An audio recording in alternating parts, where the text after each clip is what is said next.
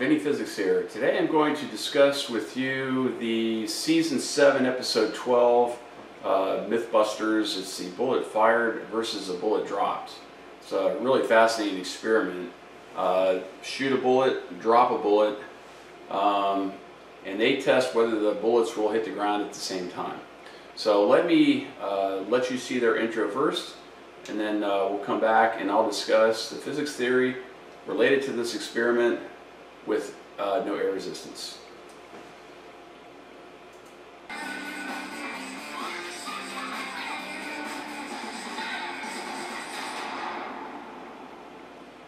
What you got there? This is a good one. Picture two bullets, each exactly the same distance from the ground, each released at the exact same second, except one bullet is dropped to the ground, the other is fired from a gun. The classic physics thought experiment states that both bullets will hit the ground at the same time. Based on what theory? Based on the theory that the bullet that's fired from the gun has no wings on it, no lip. Thus, gravity has the same effect on it as it does on the drop bullet, and thus, they hit the ground simultaneously. It's an age-old physics fable that says a bullet dropped and a bullet fired simultaneously from the same height will hit the ground at the same time. But it's so darn difficult to test that no one's tried until now.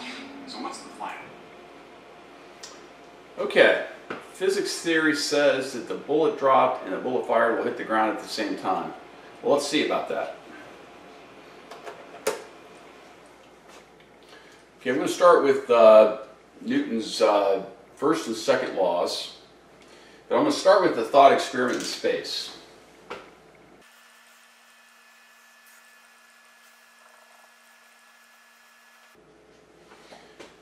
If you shoot a bullet in space, and there are no other planets, objects around, it will move in a straight line at the initial launch velocity.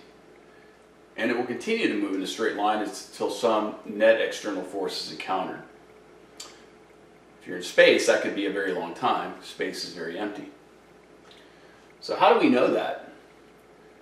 Has anybody ever shot a bullet in space and watched its trajectory? I doubt it, but Newton's laws tell us, and we can always rely on Newton's laws to help us predict the future, or help us predict the outcome of a dynamic. So Newton's first law says an object at rest will remain at rest until some external force is exerted upon it.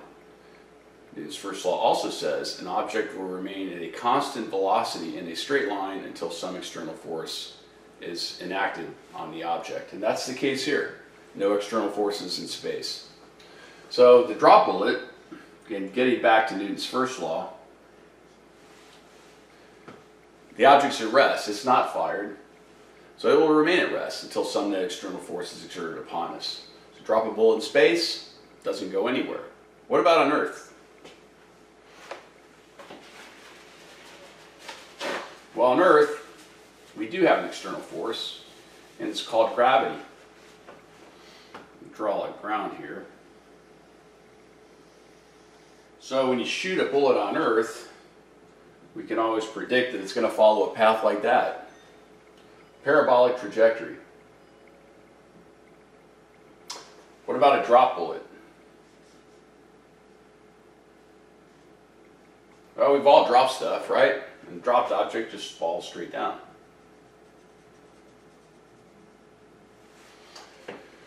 What's remarkable is this parabolic path can be derived from Newton's second law of motion, which I will do here shortly, and that equation looks like this.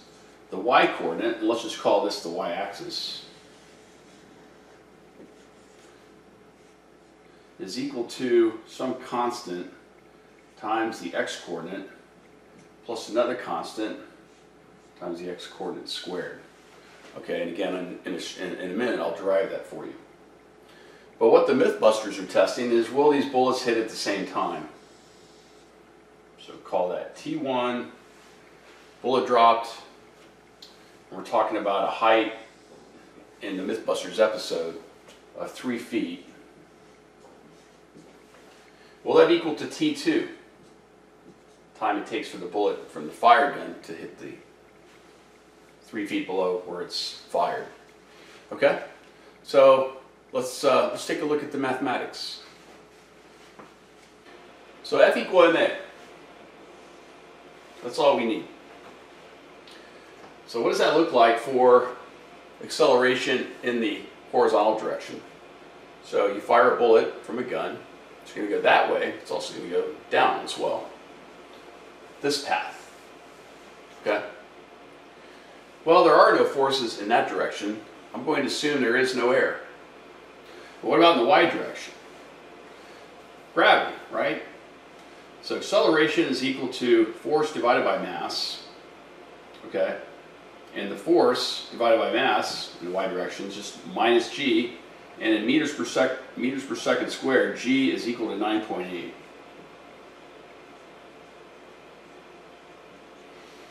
Okay, now we can integrate this function twice using calculus. Very simple integral. If you've had intro to calculus, you could do that. And we end up with this equation.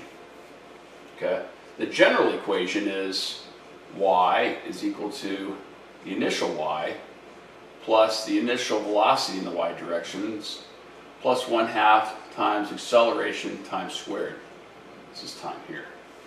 Okay, I'm going to adapt this equation to this situation where we've got acceleration due to gravity is 9.8 and 1/2 of that is 4.9 and it's down, so minus. And the velocity initial in the y direction. Okay, so for the fired bullet, let's fill in the blanks. For the fired bullet, I'm going to call the origin of the coordinate system the initial position of the bullet, this is from the fired gun, is at 0. Okay? And the initial velocity in the y direction is also 0. It has a very high velocity in the x direction, but it doesn't have any velocity in the y direction. Okay, so that's 0 as well.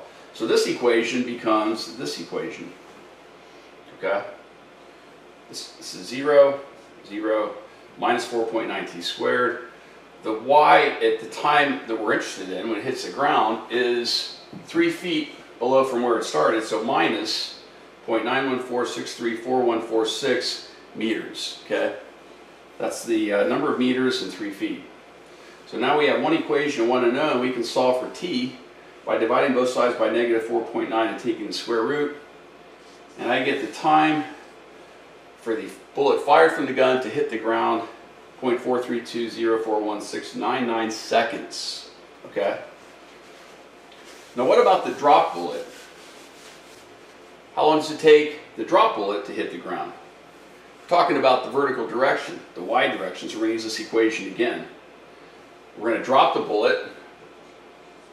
The initial y is 0. Okay? The initial velocity in the y direction is also 0. We're just going to let it drop. We're not going to throw it down. Okay, so this becomes this again. Okay? And we're dropping it the same distance as the fired bullet. Same time.